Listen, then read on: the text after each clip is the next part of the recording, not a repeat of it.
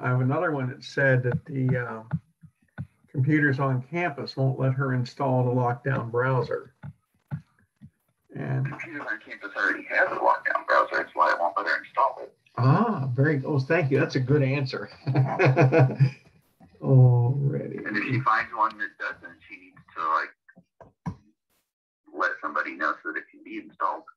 Okay, good.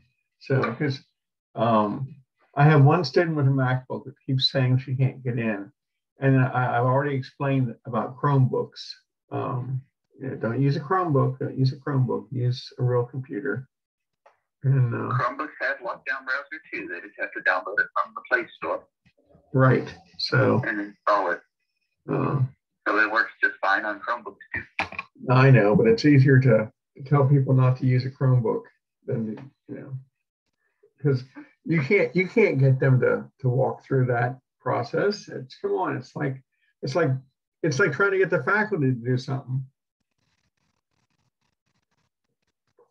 Well, yeah. You know that. Come on, you put up with me for years. Anyway. Let me see if I can find on the MacBook that you have a little thing of what you have to do in order to get it to work, and I will email it to you. Yes, because I'll be in class in another 10 minutes. So, but I love to read emails during my break. So, but I would appreciate that. Okay. Okay, and I will do that if my computer ever decides I'm allowed to open Chrome. Okay. Yeah, I had another question, but I can't remember what it is. When it surfaces, I'll send you an email. So. Hey, thank you, Jason. I appreciate it. You're welcome. Okay, see ya.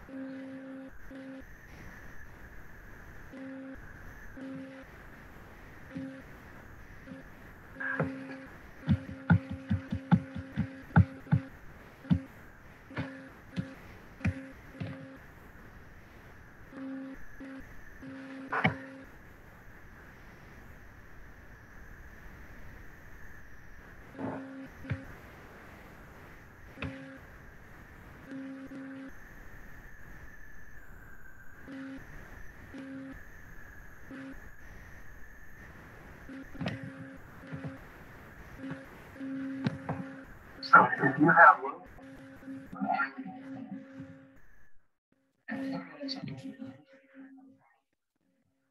that's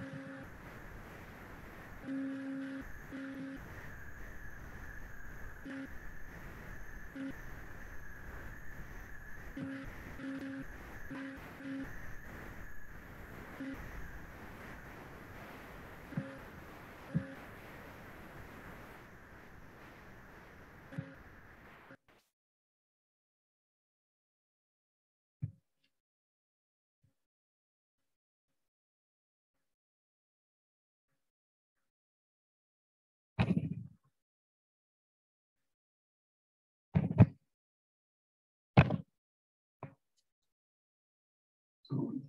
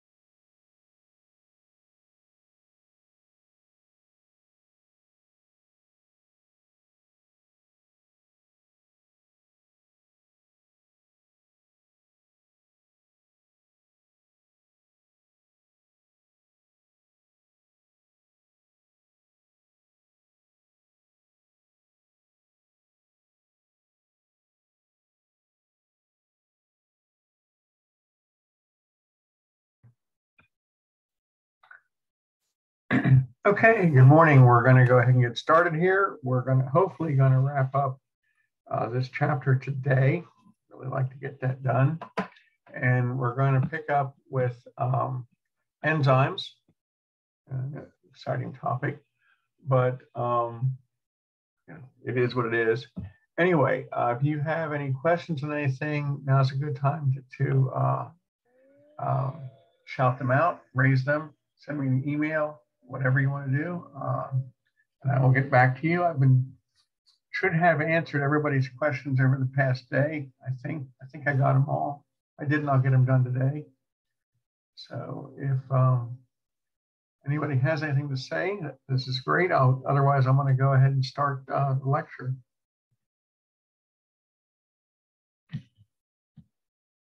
Okay, then I'm going to go into share screen and find, here we go.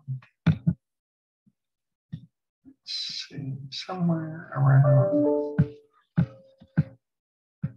looking at proteins and enzymes. Okay, we're going to start with enzymes. That's a good place to start.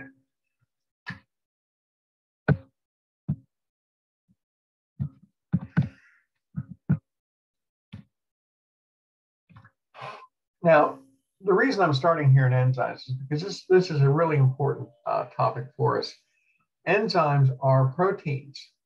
All enzymes are proteins.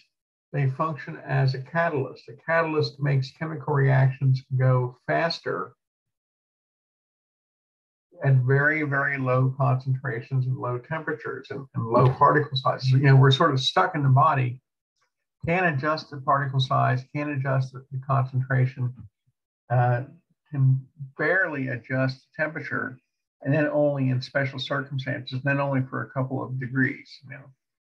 Low-grade fevers, for example, are the result of temperature adjustment because we work better at killing bacteria at slightly higher body temperatures. So an enzyme is a globular protein. We can't affect chemical reactions in our bodies with raising temperature, increasing the concentration, or using smaller and smaller particles. We're pretty much locked in with all that. What we can do is flood the area where a chemical reaction is going to take place with millions of enzymes. And so we actually lower the energy needed for a reaction to occur. What do I mean by that? Well, chemical reactions occur when two or more reactants bounce into each other. All these particles are moving. They're moving around. If they're in solution, they're moving around. If they're in the air, they're moving around. Even if they're mixed together as a powder, sometimes that's how they are, or as two gases, or as two liquids, they're always moving around. The amount of moving around is caused by random energy, the energy that the molecules contain. If they're in the air, they're bouncing around. Simple diffusion in the air works because these particles are just randomly bouncing around within the air. Now, the odds of them running into another particle, another reactant, are very, very low, just through random use of energy. And so it takes a lot of energy for a particle to keep bouncing around until it runs into its reactant partner for a reaction to occur. That's how reactions occur anyway. Particles run into each other and a reaction occurs. A catalyst makes that happen faster, so we spend less energy. If you have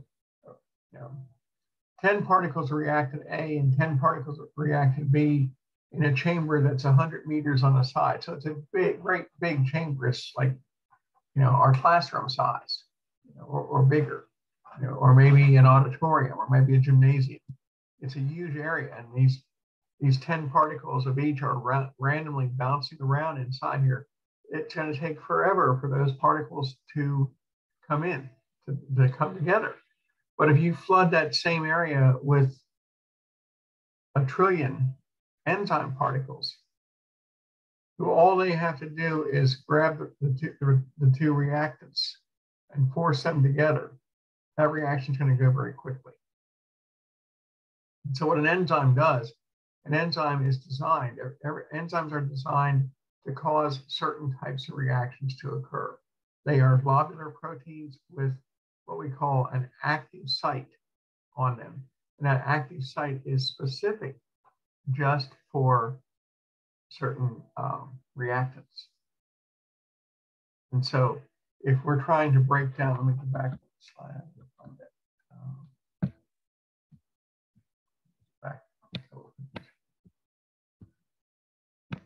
There we go. If we have the picture here, you see, of starch. Starch is what we eat. We eat a potato, or we eat a donut, or we eat a bowl of cereal. We have the starchy product in our mouths while we're chewing it. And while we're chewing it, there's an enzyme in our saliva called amylase. And amylase will only fit onto starch, or rather starch will only fit onto amylase. Nothing else will fit on amylase except starch. So the starch molecules will fit on what we call the active sites of the amylase and be ripped apart. We break them, we will break the long chain of starches. Starch consists of hundreds and hundreds and hundreds of glucose molecules in a straight line. When starch is exposed to amylase, amylase starts breaking it down into a double sugar, into a disaccharide right away. Sucrose, for example, or maltose. So we're going to break these this long starch molecule down into just regular double sugars. And there we can break the double sugars down later on into simple sugars like glucose. So this is how an enzyme works. The enzyme will only work on certain reactants. We say it is substrate specific. The reactants are what we call the substrate. The reactants are the substrate. They land on what we call the active sites on the enzyme. Nothing else can land there. Nothing else can fit there except those reactants. It won't work on any other reactants. Now we'll have millions of enzymes for every possible chemical reaction that takes place in our bodies. It doesn't matter what the reaction is. We'll have an enzyme for it. So it is very, very specific. Otherwise, we would never have chemical reactions taking place. They certainly wouldn't occur at the speeds that we need them in our bodies. Now, a problem with enzymes and a problem with any of the globular proteins is that they become denatured. They change their shape and can't reform into their old shape. And higher body temperatures alter the shape of enzymes. It causes them to twist around. It changes their active site around so that it's no longer receptive to certain enzymes. So every enzyme is having their active site altered by temperature. There's a structural change to the molecule and it becomes useless. An example of this is where, if you fry an egg, the egg white is transparent when it comes out of the eggshell, but once it heats up, it turns white. The egg white, that's why we call it the egg white, and it doesn't go back. It has been denatured. The egg white is albumin. It's a globular protein. We see it all the time in our plasma, but we can't convert egg white back to the globular version. It is now solidified. It has changed its shape. It's changed its color, and it is useless for what it was going to do. So we can't reverse that kind of reaction. Now in our bodies, we have a little flexibility in temperature, and we have a little flexibility in pH. Sometimes our pH goes up, sometimes it goes down.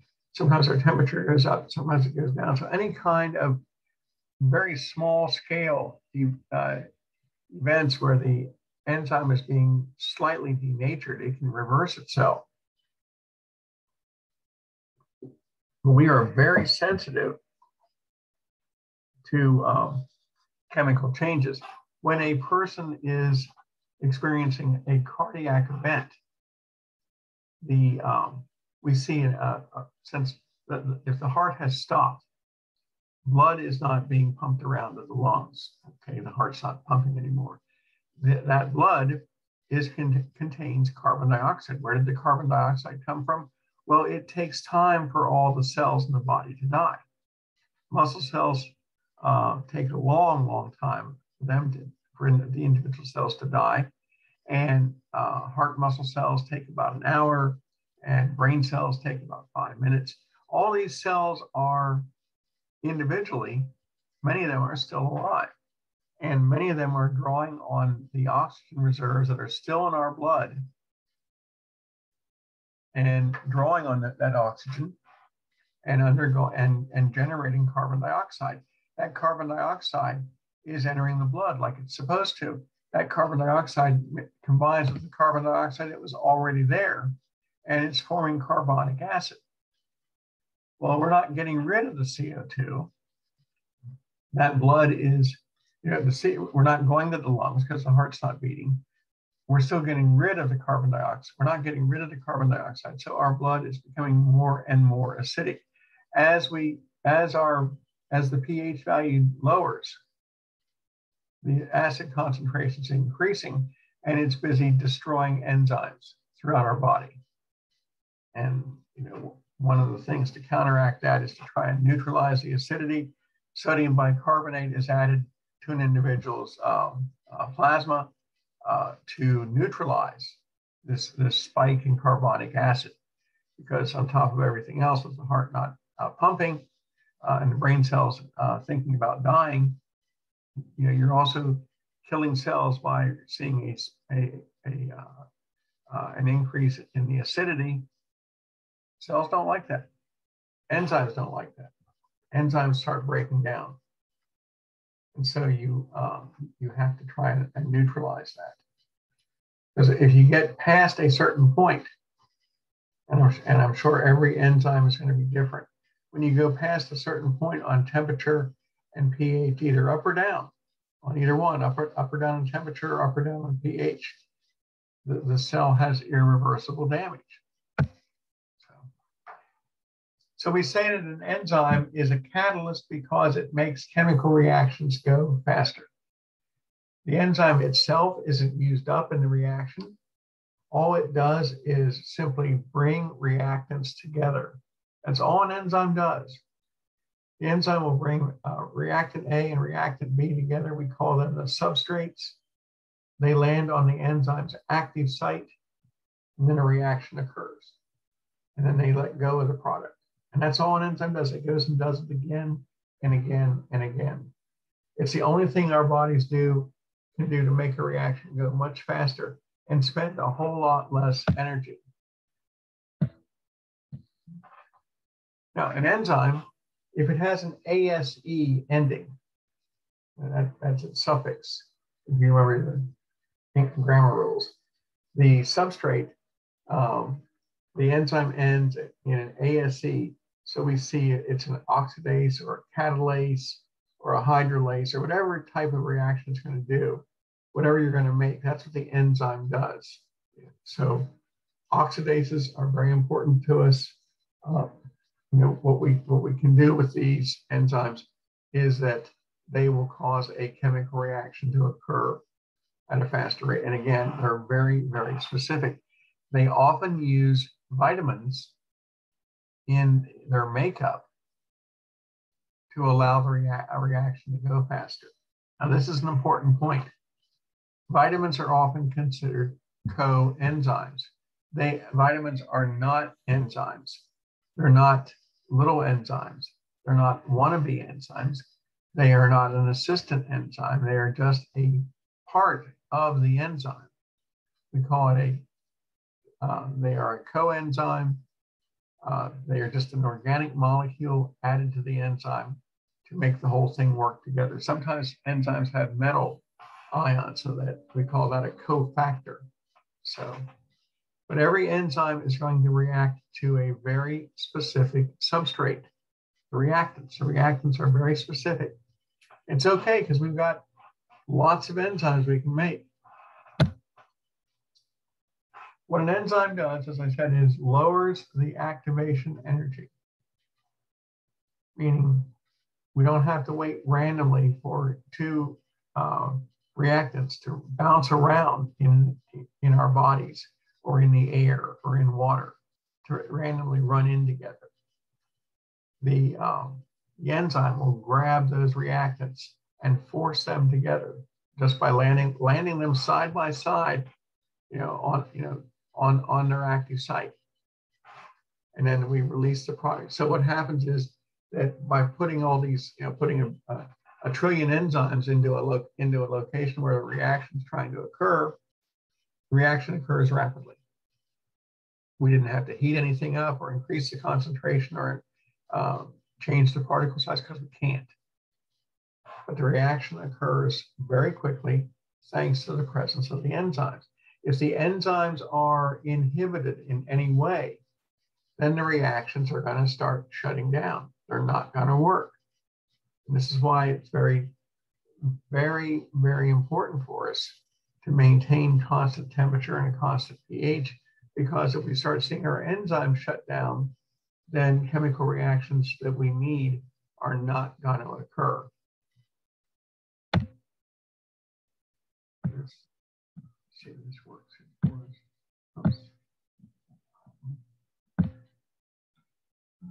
An enzyme is a protein that changes the rate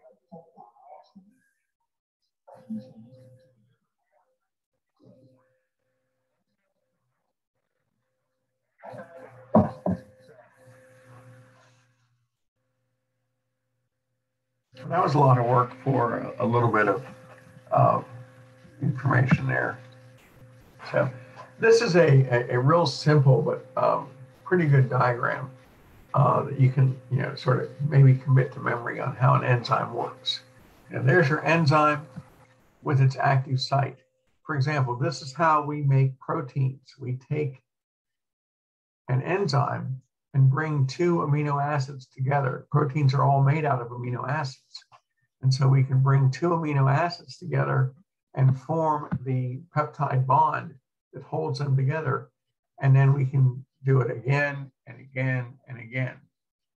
And so nothing happens to the enzyme. The enzyme you start with here is the same one you start with here, finish with here. But we've taken our substrates and joined them together on the active sites of the enzyme. The active sites are specific to the substrates. The reactants, the substrates, the only certain ones can fit on certain enzymes. So the amino acids are not going to fit on the amylase enzyme. And you're not going to be able to bring two amino acids together and have them form with a peptide bond on amylase. All amylase can do is allow starch to land on it. That's all. And all that does is take the starch and break it apart into maltose molecules. Doesn't do a thing for putting together amino acids. So, and the enzyme for amino acids doesn't do a thing for starch. They're all going to be specific.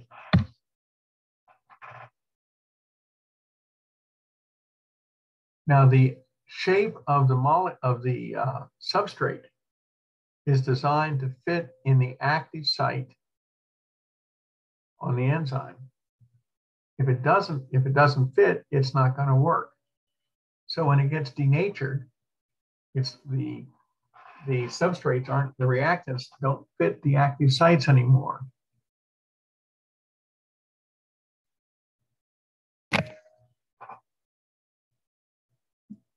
So this is what happens when we change the shape of the active sites by temperature or acidity.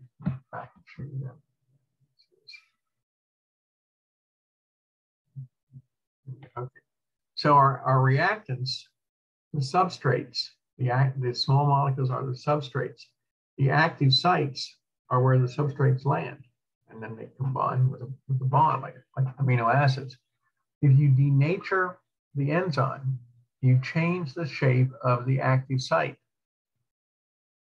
And if it's not reversed, or if it can't be reversed, then the enzyme no longer allows the reaction to occur, because the reactants, the substrates, aren't going to fit in the active site anymore. So that way it's done. And so that reaction will stop.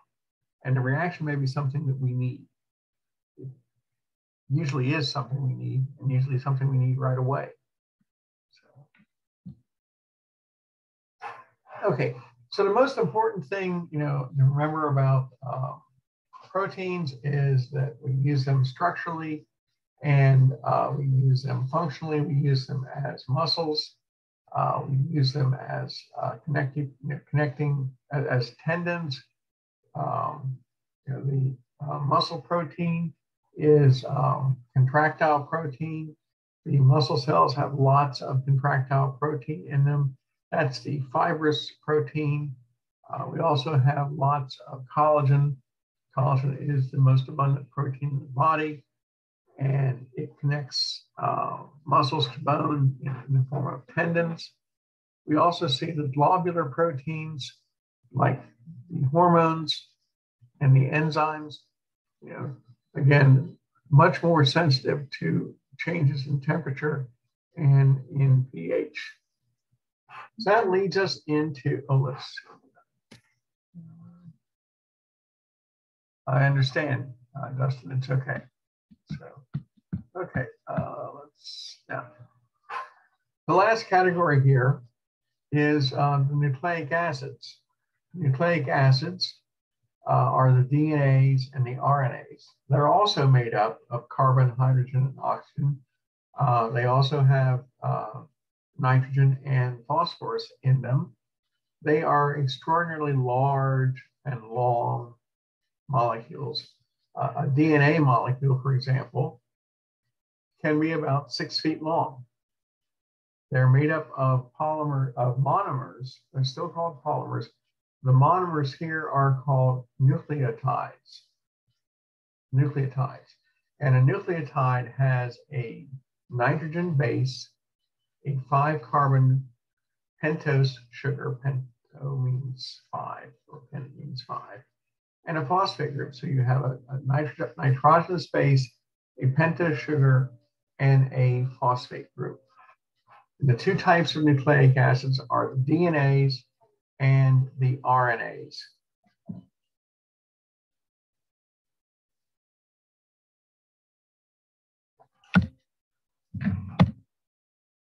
This is what a nucleotide looks like. It is a sugar and a phosphate group and a base. Here's the phosphate group out here. Here's the sugar here, and there's a nitrogenous base. And there are only 5 possible nitrogenous bases. We have cytosine, we have thymine, we have uracil, we have adenine, and we have guanine. Those are the 5 types of nitrogenous bases. And the 2 types of sugars are either deoxyribose or ribose. They're both 5-carbon sugars. The deoxyribose is in the DNA, which stands for deoxyribonucleic acid. And the ribose sugar is in the RNA, the ribonucleic acid.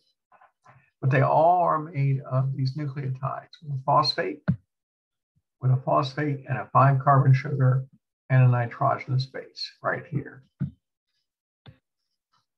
Now, of the two, they're both, the DNA and the RNA are very, very important. The DNA is used as our genetic makeup.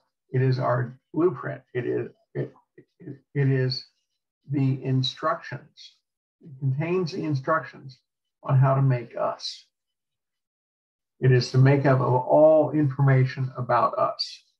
It is a DNA molecule is a double helix, a double-stranded molecule woven in a circular pattern. It looks like a spiral staircase or a very long ladder that's been twisted into a spiral. It contains, it's made up of nucleotides that are joined together. And there are, of the 5 nitrogen bases, 4 are used in DNA. You use adenine and guanine, cytosine, and thymine. And the nitrogen bases form complementary bonds across the helix. So you imagine a ladder, and the rungs of the ladder are made up on each end of the rung. On each side of the ladder at the rung, there is a nitrogen base, and they join together and bond in the middle of the rung of the ladder. It's a bad analogy, but what I'm saying, and the bonding is complementary. So what happens here is that the base adenine will always pair up with the base thymine, and the base guanine always pairs with cytosine. It is what we call complementary base pairing. Adenine always goes to thymine, always. And guanine always goes to cytosine. And it is very, very specific.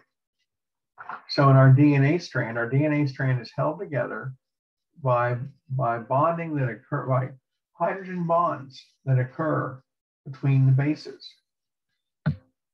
So this is what the double-stranded helix looks like. We call it a double because this side is a spiral and the other side is a spiral. Now, when I say it forms the rungs of a ladder, if you imagine this as untwisted, that's a straight ladder. And you took a ladder and you could twist the ladder into a spiral shape, it would look like this. The rungs of the ladder are these structures here. These are the bases on the nucleotides. Each one of these bases here, like there's adenine, and there's thymine, there is guanine, there is cytosine over here. Each one of these bases represents the base of a nucleotide, and they are joined together with hydrogen bonds. Adenine always pairs to thymine. Thymine always pairs to adenine. Guanine always pairs to cytosine, always. Unless there's a mistake somewhere, and the mistake rate is something like 1 in a billion, which is very, very low. If a mistake does occur, it's very, very low. And our DNA strands have special molecules that zip up and down the strand looking for mistakes so they can fix them. They really do. So you have this complementary pairing of the bases between adenine and thymine and cytosine and guanine. And what causes the molecule to twist like this is the hydrogen bonding that occurs between the complementary bases. When adenine binds to thymine, the hydrogen bonds that occur between the two bases cause the molecule to twist. And it happens at every pairing. They twist, they twist, they twist, and the whole molecule is eventually twisted into its double helix shape. Now, RNA is similar to DNA. It's not a double helix, it's a single helix. It is a single strand molecule. It can be in a helix, it can be in a straight line. A lot of times we see it as a helix also. It is a ribose sugar, not a deoxyribose, so it's not missing an oxygen. We replace thymine. Thymine goes in. Thymine is replaced with the base uracil. And DNA occurs in 3 varieties. You have what's known as messenger RNA, which does all the heavy, which really becomes the basis for making a protein. The messenger RNA does the heavy lifting, carrying the instructions on how to make a protein out of the nucleus. And you have transfer RNA, which helps assemble the protein, because proteins are made up of amino acids. So the transfer RNA will bring the amino acids to the messenger RNA to put the protein together. And then we have what's known as ribosomal RNA. The site of assembly is called the ribosome. And most of the ribosome is made up of RNA, ribosomal RNA. Let's see what this is.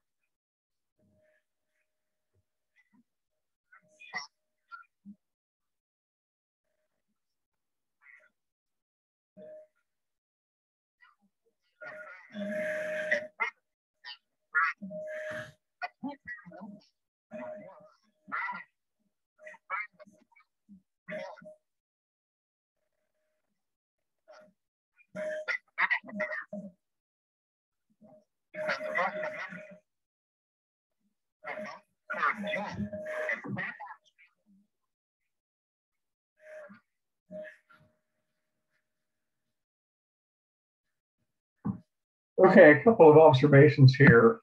First of all, let me check this. Okay.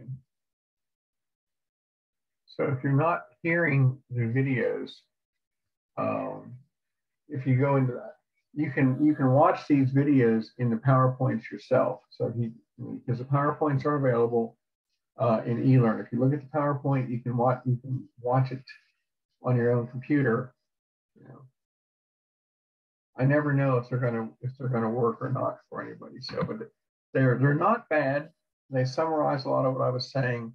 So if you can't hear these videos, then they will work. You know, I'm just bringing up the PowerPoint and watching it here. If you can't hear it, then you can watch it on your own at home on your own PowerPoints. Okay, now observations here. A gene. A gene is nothing more than the physical location on the DNA strand for the instructions on a particular protein. Whether it's hair color, eye color, skin color, blood type, something as hard hitting as whether or not your earlobes dangle or are attached. That's a trait controlled by a gene. Your earlobes dangle or they do not dangle. Something as simple as whether or not when you put your hands together and your thumbs overlap. If your left thumb overlaps your right thumb, that's a dominant gene. If your right thumb overlaps the left thumb, that's a recessive gene. Dominant genes are dominant because they tend to win out. But all these things, there's all sorts of things about our bodies that, everything is controlled by our DNA. So the genes are locations on the DNA strand that control all of these traits we have. How tall we're going to be, what our body stature is, what our hair color is, what our physical appearance is going to be. When people say, well, you look just like your mother, your father, your grandfather, or something like that. Again, all controlled by our DNA. And the genes in the DNA are nothing more than the physical location of the instructions that make those traits show up. That's all they are. So the term gene is really, it's sort of misleading because it implies it's something really, really important. Well, it is important, but the gene is nothing more than the section on the DNA strand that provides the information on a particular trait. And there are multiple copies of that information scattered throughout our DNA. We don't just depend on one location only for hair color or eye color or skin color or body stature or all the important enzymes that we need and the proteins we need. We have many, many places here in our DNA with the same information encoded. So we don't, as they say, we don't put all of our genes in one basket. That was a terrible pun, I apologize. So anyway, but the DNA and RNA strands are very similar. The RNA strand is a single strand as opposed to a double strand on the DNA. The other difference being a single strand, the other difference is that the RNA strand uses uracil instead of thymine. Don't know why, but it does. It's thymine and uracil are similar, but we use uracil instead of thymine in the RNA strand. It functions just fine. Now, it isn't so much the type of DNA, type of base isn't so important, but the cluster of the bases. Bases show up in clusters of 3. The clusters of a cluster of 3 bases is called a codon on the DNA. It's called a codon. And each codon represents an amino acid. So what DNA does for us is DNA functions as a giant instruction manual, a cookbook, if you will, an operating manual for our bodies. And the DNA strand is made up of all of these nucleotides strung together in strands 6 feet long. So you've got billions of nucleotides in each DNA molecule. The order of the bases in the strand is important only in the sense that if we take the bases in clusters of 3, very specific clusters of 3, that represents the amino acids necessary to make a protein. Because a protein is nothing but a long strand of amino acids, like hemoglobin. The DNA the genes for hemoglobin contain the order of all the amino acids you're going to see in hemoglobin. Hemoglobin has 360 amino acids. The number 6 amino acid is glutamic acid, 1 out of the 20. And as long as glutamic acid is in the number 6 spot, you're going to make hemoglobin that works just fine. But if by chance you substitute in valine at the number 6 spot instead of glutamic acid, your hemoglobin is sickle cell hemoglobin. And you reduce the ability of that hemoglobin to carry oxygen by about 80%. And the substitution of valine for glutamic acid is controlled by the DNA. The DNA is sickle cell DNA. And so it makes a tremendous difference in here. The order of the bases are, the order of the bases dictates what amino acids are going to be put into in the gene.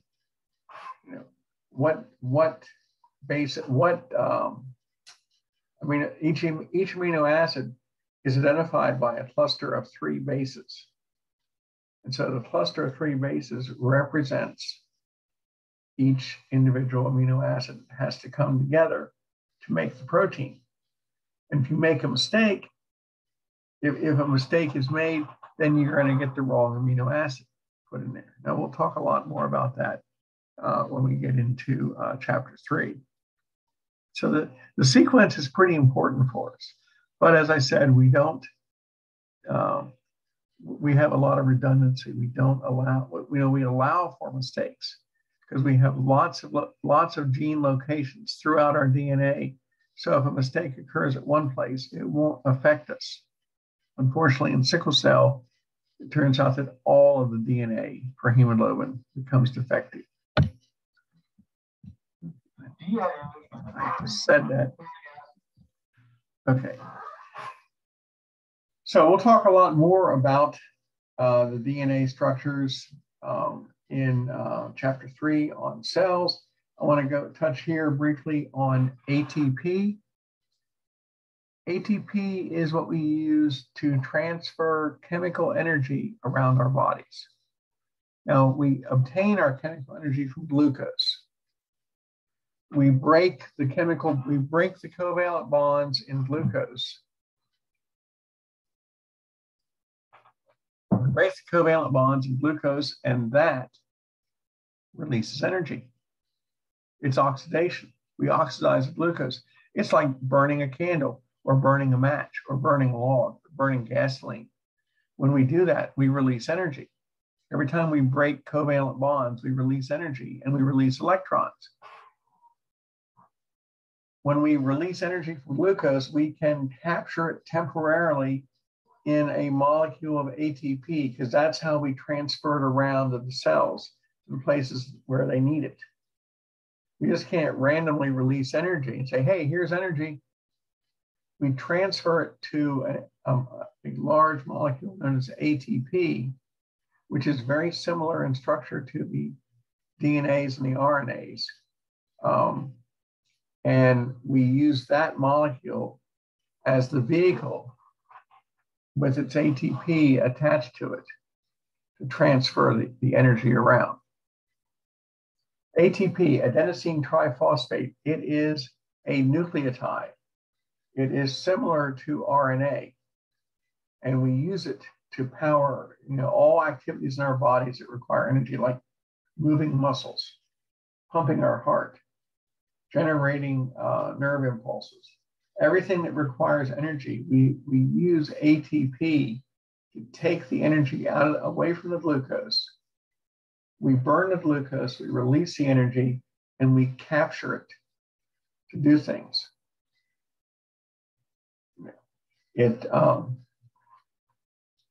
Consider you have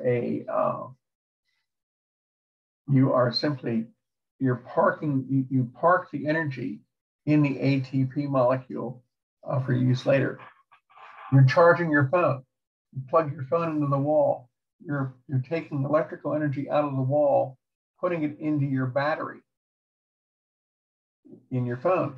You have increased the potential energy of your phone by charging it to 100%. And you're going to use that throughout the day, and then you'll recharge it again overnight. This is what cells do. Cells take energy out of glucose, sort of like like we take energy from the electrical grid coming, that we plug into the outlet, and energy from the grid comes into our phone. Well, we take energy from glucose and it goes into our ATP and it's parked there. And we can use that energy later on. course, later on for ATP is about 7 seconds. So ATP molecules only stay charged for 7 seconds, but 7 seconds, as far as the cell is concerned, is an awful lot of time. And so we get to do things with that in that 7 seconds. And we're constantly reloading ATP over and over and over again. So ATP gets discharged, charges up again, discharged, charges up again. It can last for 7 seconds. So we can't store it very long, but we can store it. So this is what ATP looks like. It has the ribose sugar, it has phosphates on the end of it, and it has the adenosine base. So it's similar in structure to a nucleotide from RNA, but it has 3 phosphates on it. That's why it's called adenosine triphosphate. The 3rd phosphate is what's going to do the work for us. The 3rd phosphate joins the rest of the nucleotide whenever there's energy available. It takes energy to force that 3rd phosphate on the molecule. You can see here, there's the 3rd phosphate. It will only join to the ADP. It joins the adenosine diphosphate when there's energy available to form a bond to hold the 3rd phosphate on. That high energy bond will last for 7 seconds. And wherever the ATP molecule goes, when that bond breaks, it can release that energy to do something. Pump blood, breathe, send a nerve impulse, raise your arm, lower your arm, scratch your nose, whatever. So we carry the energy around in this ATP molecule. As soon as the bond is broken, we revert back to inorganic phosphate. That has a little phosphate floating around out here. And we have the ADP, the diphosphate. We call it diphosphate because there's 2 phosphates here. But when we get energy again, we reestablish that bond. Now we've got a fully charged molecule ready to go out and do something for 7 seconds. And ATP goes back and forth between its high energy ATP version and its lower energy ADP. Whenever we get energy from oxidizing glucose, we make ATP. When we break that high energy bond, we end up with what we call an inorganic phosphate and adenosine diphosphate. So the bond just broke. There's the inorganic phosphate. There's the adenosine diphosphate. But we get more energy from glucose. We form the bond, and now we can go do something again. So, okay, we are finally done with chemistry. It only took us 4 weeks to get here. So now, what I'd like to do,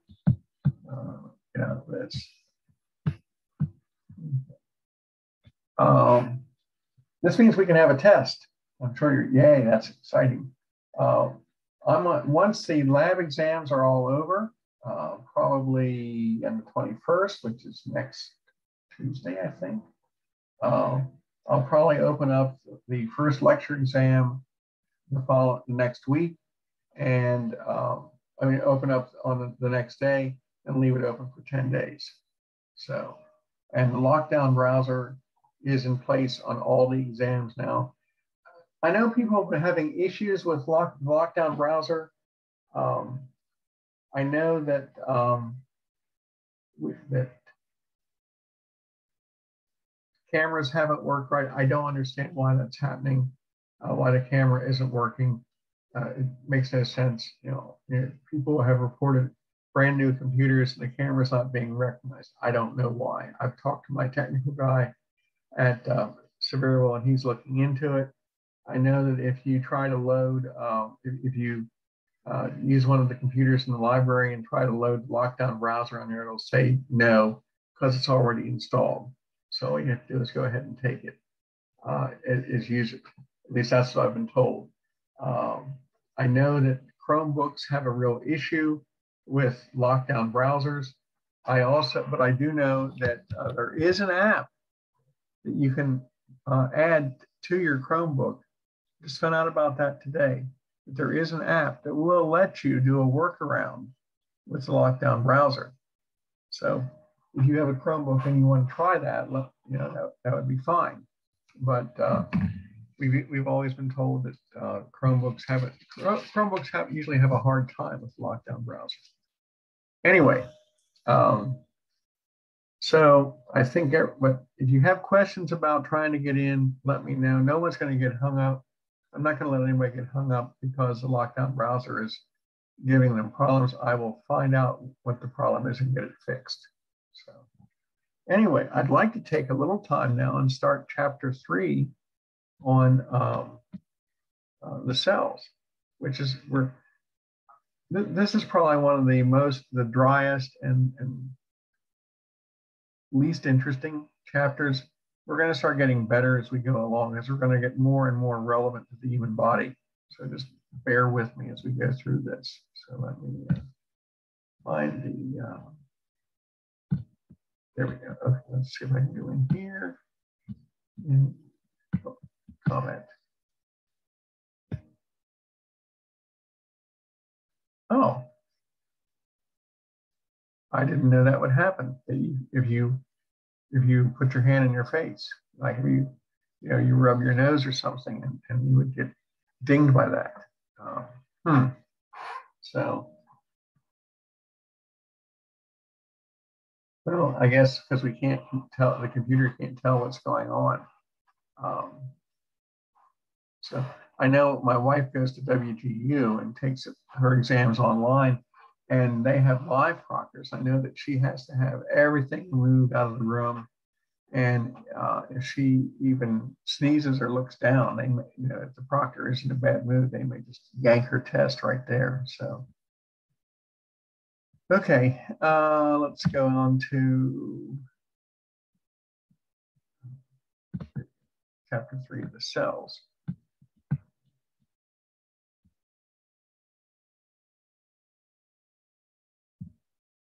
Okay.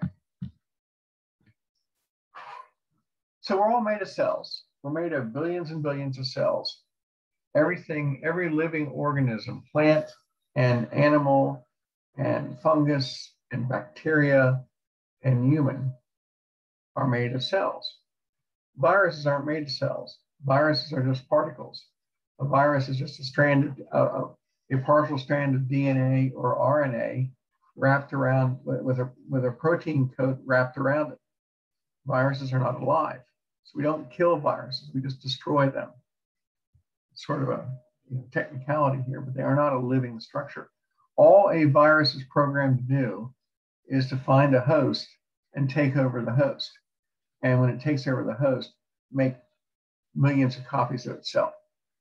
That's why one of the reasons why we wear a mask, particularly the N95s, is that if we have a virus, we're spewing viral particles out every time we breathe. And if someone else is spewing out viral particles, at least the N95 mask does a better job in preventing them from being inhaled.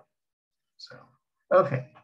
So we know that every living thing is made up of cells. We know that cells are the basic unit of life. Only living organisms have cells. So the cell theory, the cell theory, which was developed about 150 years ago, said three things. All organisms are made of cells. Cells are the basic unit of life. And most importantly, living cells only come from other living cells. We don't make life anywhere. Life only comes from life. Living cells come from living cells. There are 200 different types of cells in the human body. They all have different sizes and shapes and functions. They have the contents in the cytoplasm are all different. Red cells have nothing but hemoglobin inside there. No nucleus, no organelles, no nothing.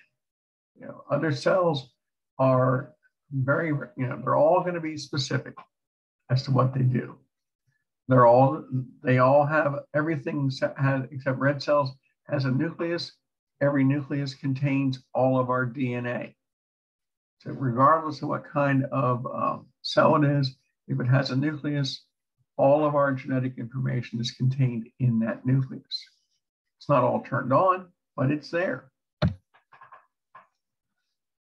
If we look at a cell, what we say the generalized cell, a model of a cell, regardless of what it looks like, whether it's 4 feet long or whether it is one cell layer, represents a one cell layer thick structure, it's all going to, except for the red cells, the blood cells, it's all going to have the same 3 parts. It's going to have a membrane, a plasma membrane.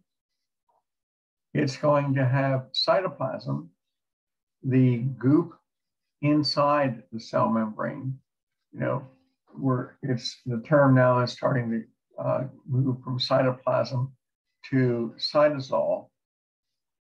80 years ago, it was called protoplasm. That gradually evolved into cytoplasm. Now we're calling it cytosol. So terms change all the time.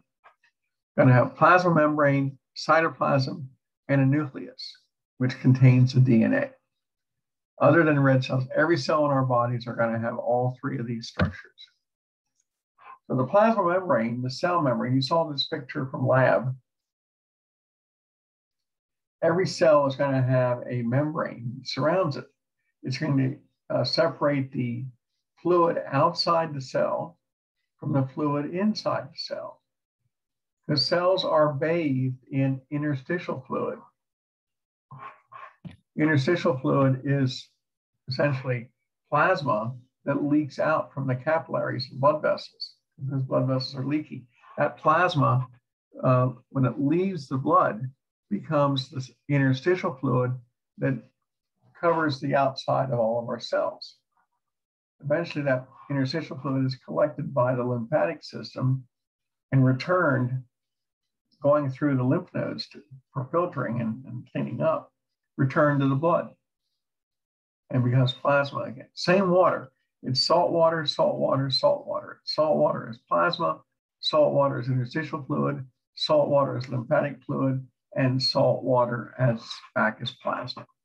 So it's all the same. It's all about its location. But the cells are very picky about what gets into them. So they have a membrane.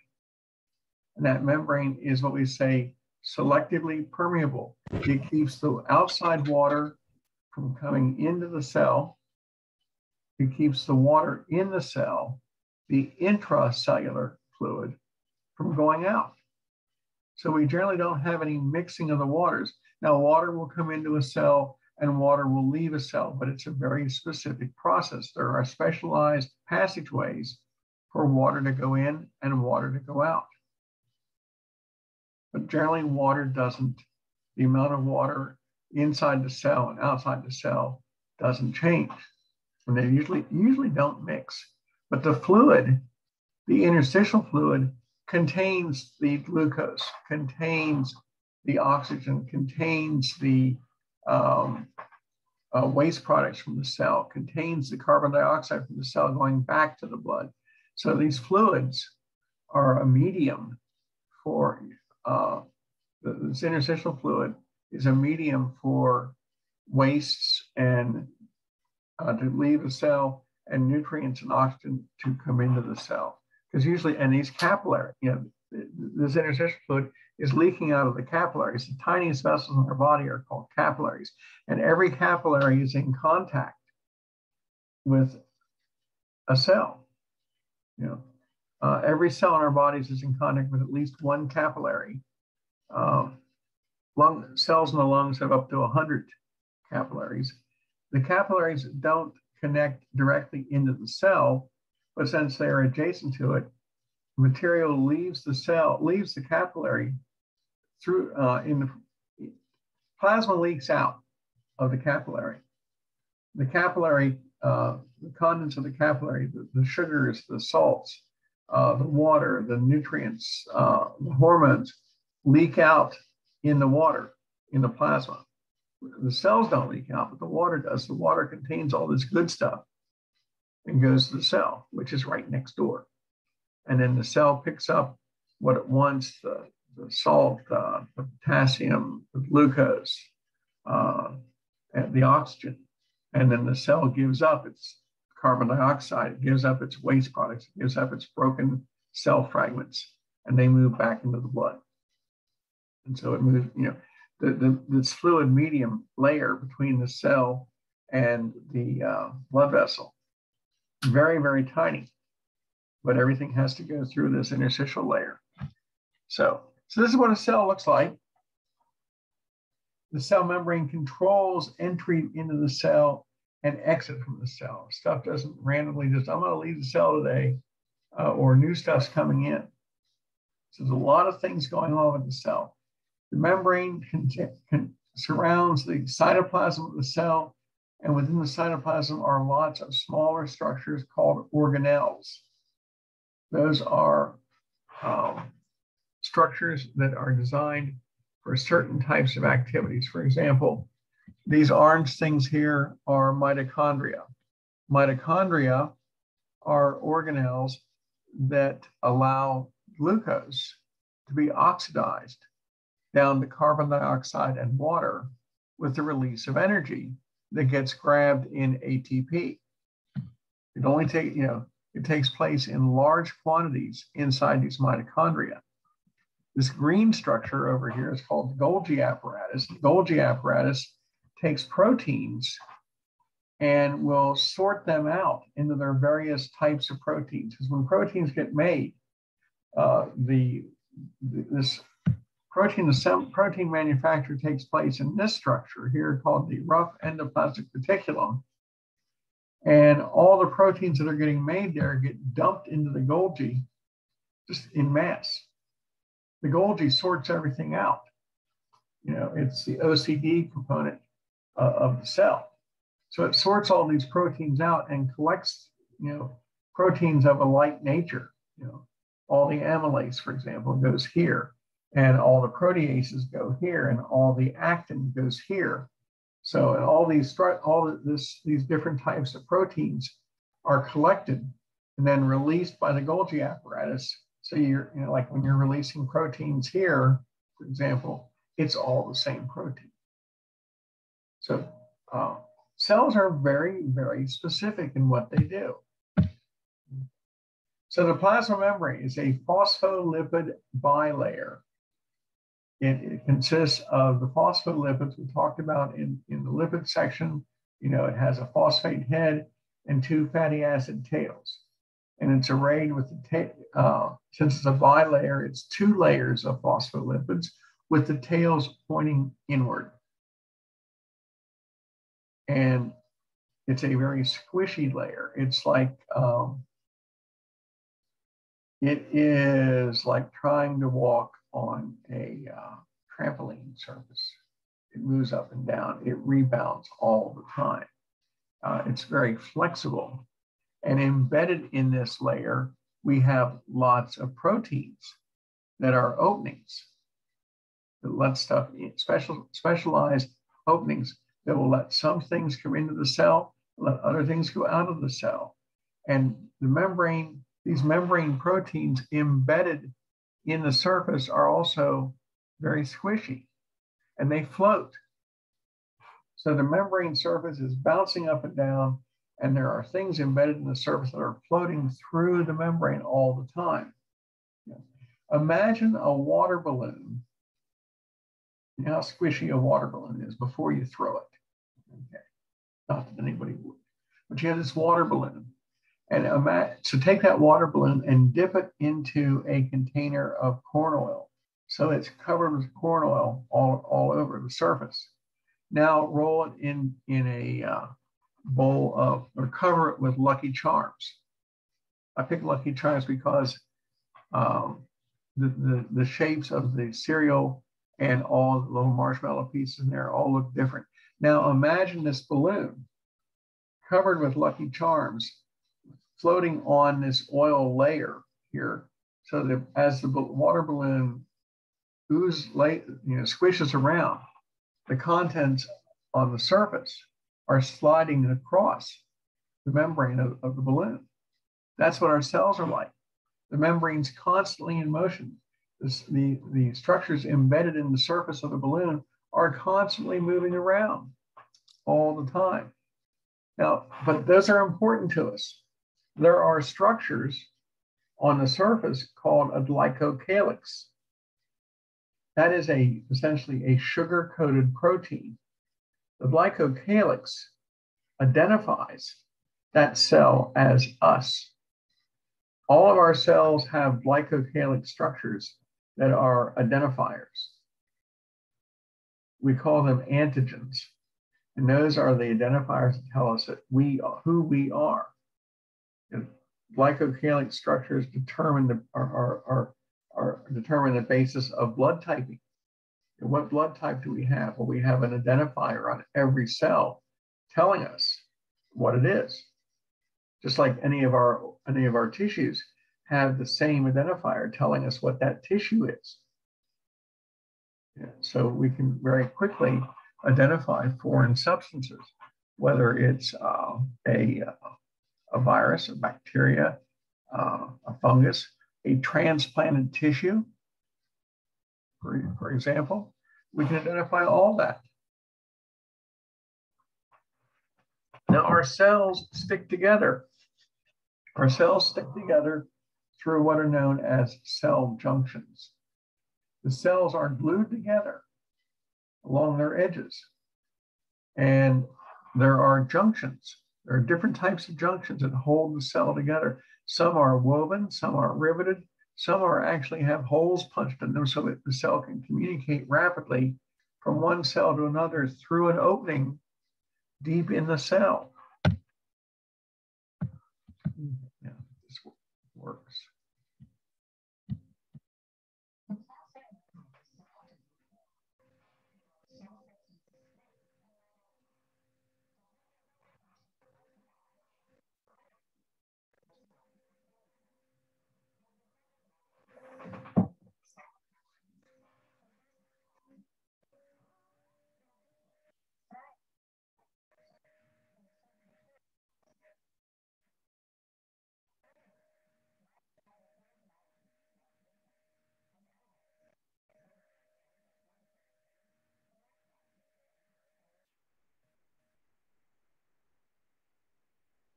The key term here is unaided.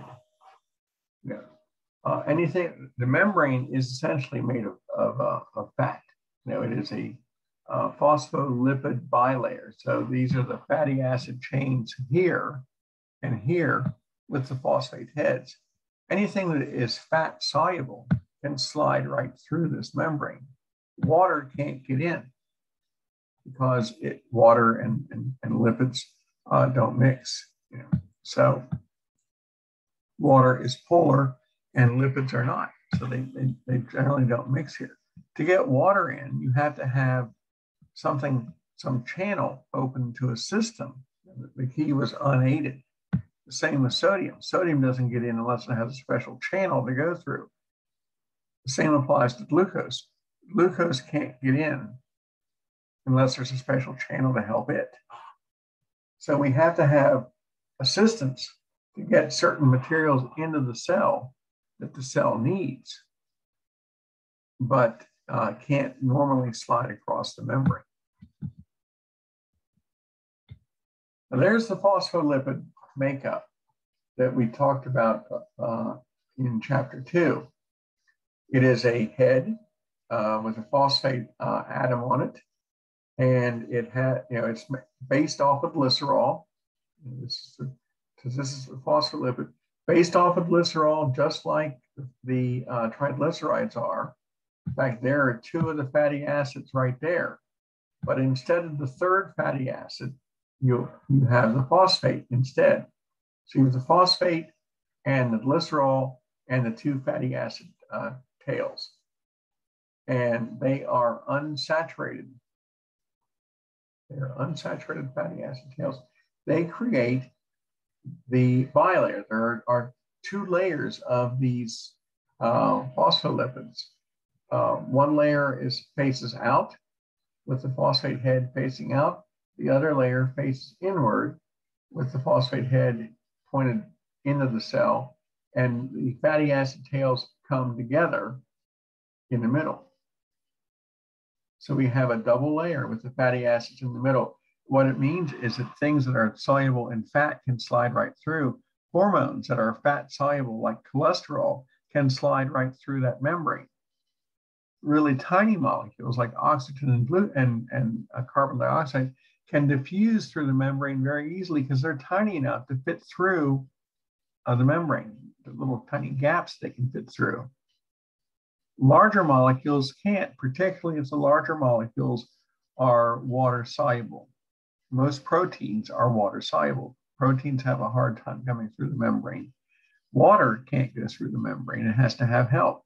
Sodium can't go through the membrane. It has to have help too. Now there's your phospholipid bilayer. You see how it's laid out with the heads on the outside, on each end, on each side, the outside layer and the inside layer, intracellular inside the cell, extracellular outside the cell. The tails are pointing towards the middle of the layer. And so you have an outside layer here and an inside layer here. This is fat soluble and water insoluble. We refer to it as hydrophobic, water hating. And the whole membrane looks a lot like this. The cell membrane is a very busy structure. It's squishy, it moves up and down. Things float in it and on it and slide through it. We have proteins embedded in the membrane all over the place. This is a peripheral protein here. It doesn't extend all the way through. Here is an integral protein that goes all the way through the membrane from one side to another. These integral proteins often function as channels. Here we see a glycoprotein right here. A glycoprotein is what we call, that's what a glycocalyx is, a protein with glucose attached to it. Here is a glycolipid. It is a fat with a carbohydrate attached to it. Here is cholesterol embedded in the membrane for reinforcing. We have other proteins through here all over the surface of the membrane. Some don't extend all the way through, some do. And the whole thing is squishy, moving up and down. We call it the fluid mosaic model because the surface is, it's a three-dimensional surface. It's a three-dimensional structure where it's constantly sliding across the surface of the cell. The surface of the cell membrane is constantly in motion. That's why pick that water balloon rolled in olive oil and covered with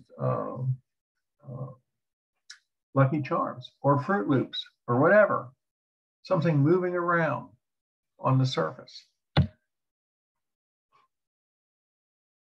So the bilayer is mostly fat. It's mostly phospholipids with a little bit of glycolipids on there and about 20% cholesterol. The cholesterol, again, functions as the rebar in concrete. You know what rebar is? Rebar are those iron bars that go into, or steel bars that go into concrete as it's being poured, and it reinforces the strength of the concrete. And so this is what cholesterol does to the cell membrane. It gives the cell membrane its extra strength.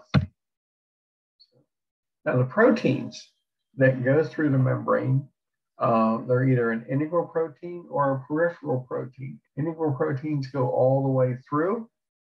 Peripheral proteins occur on the surface, but don't penetrate through the membrane itself. They can be on the internal surface or they can be on the external surface, but they don't go all the way through. They're usually all very specialized. They can be a channel for water. They can be a carrier for glucose, but they're not just sort of a generic type of opening in here. They all serve a specific purpose. So the integral proteins will go all the way through. They are either a channel protein or a carrier protein. A channel protein is just a tube.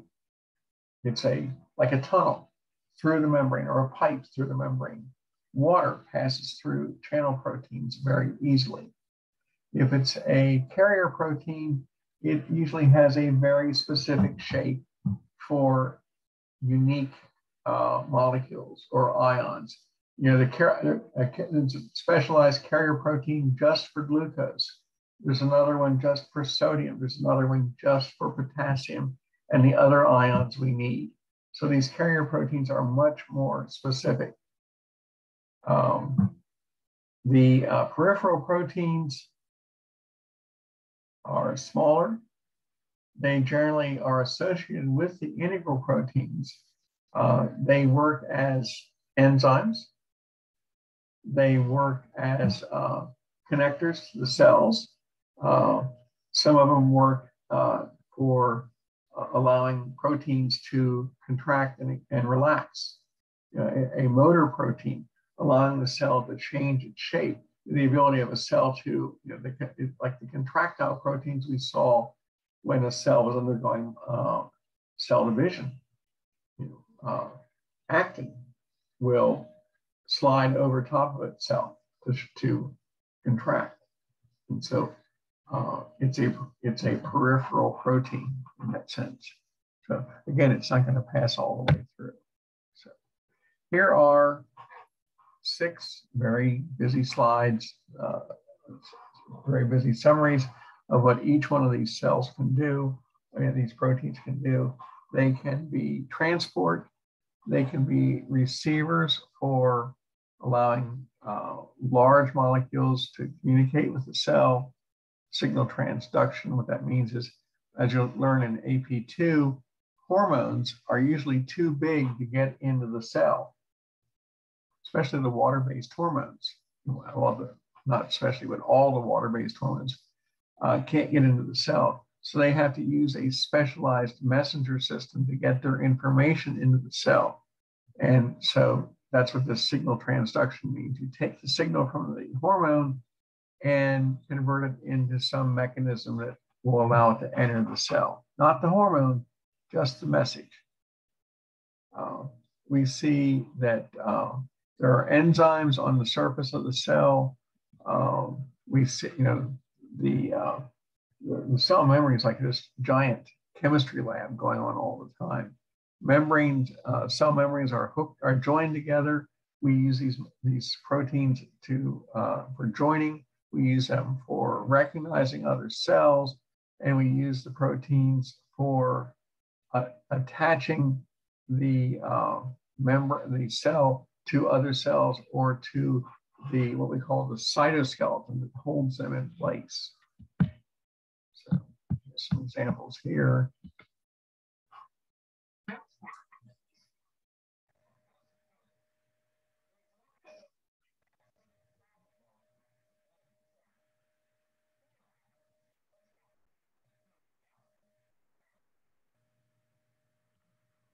Another example here.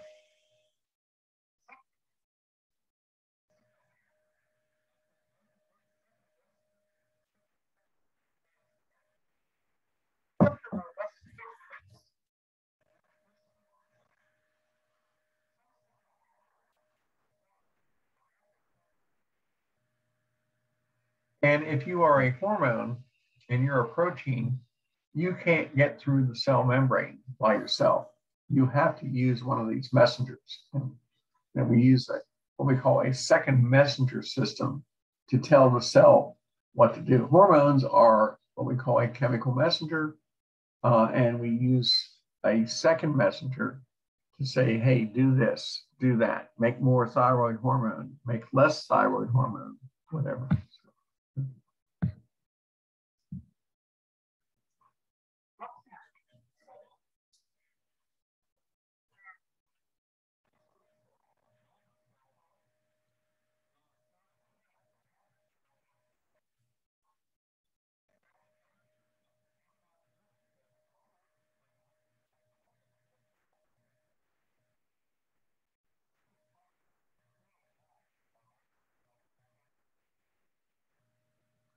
You ever wonder why the tendons are so powerful and are arrayed like they are, so that they line up with all these collagen fibers in place? You know, structure. It's a structural protein. The shape of an axon, the extension of a neuron, is held in place by these structural proteins. And here we see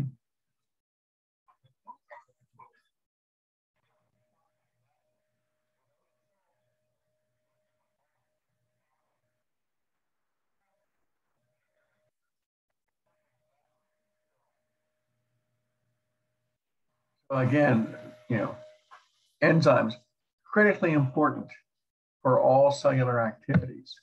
So, okay, last point for today, the glycocalyx. We're going to come back and we'll address this again in AP2 when we talk about blood typing and the immune system too. The glycocalyx is a sugar and a protein combination. It is usually called a glycoprotein. Sometimes it's a glycolipid, but this sugar-coated protein, this sugar-coated fat, is our identifier as self. Every cell in our bodies has the same glycocalyx type structures on it, telling us what we are, telling us who we are. And this is very important for cell recognition, and so that we can identify foreign substances and attack them and destroy them before they cause harm to our bodies.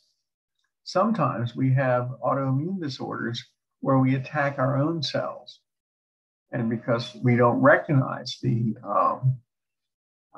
glycocalyx on there. It is the lack of a glycocalyx, or it's a different glycocalyx than what our immune system is used to, that triggers a response for, viruses or bacterial infections or even transplanted tissue. So, and which is what I just said. However, cancer cells don't play fair.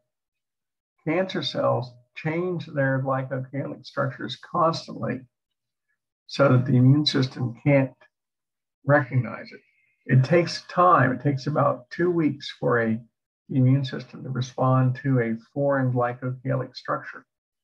And in that time frame, the cancer cell has changed its glycocalyx around. So every time the immune system responds to a glycocalyx and say, that's a foreign cell, I got to kill it, the cell has changed and it has to start over. Okay, now, that's where I'll stop, and we'll pick up there next Tuesday. Let me get out of here, and I will get us out of here. It's 11 o'clock. Thank you for being here today. Have a good weekend. And as I said, the lab test should end on the 21st, and I won't start the lecture test until the next day. So, okay, so thank you and have a good week.